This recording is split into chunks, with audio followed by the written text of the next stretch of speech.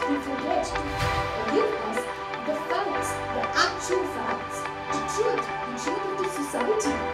With this, I would like to come up with a second point. These days, media writes manipulative news. They bring out the angle to a different situation. Which is definitely completely misleading. See, a rapist or just a fight among people. Media pulls out the angle of religion and politics. They know how to play the cards. They also know how sensitive the Indian citizens are to such topics. And this will succeed by setting the wrong ideologies to the society. And you know what is the result. Recently, there was a news that BJP's Mimansha had launched a protest against Delhi CM's residence because he had commented something against the BJP leader Mimansha. And believe me, it was covered very nicely and it was a top story of every news channel. Coincidentally, there was another protest going on in Delhi. It was by the CA students in front of ICI headquarters protesting about wrong evaluation of their papers.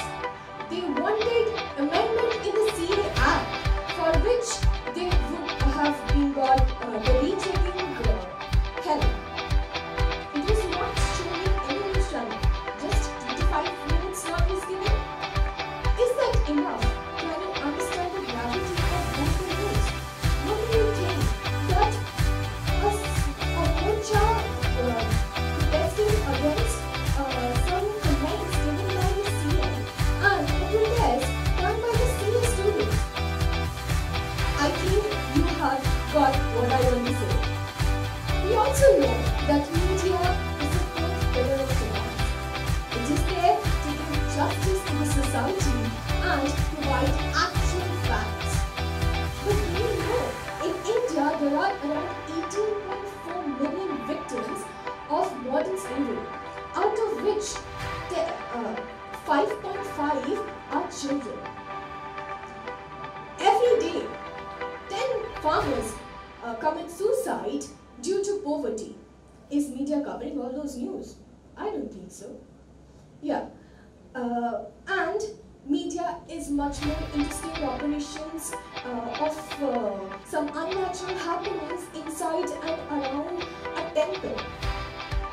But why is media not conducting any sting operations of the illegal imports? It won't do that because it has a political influence over it.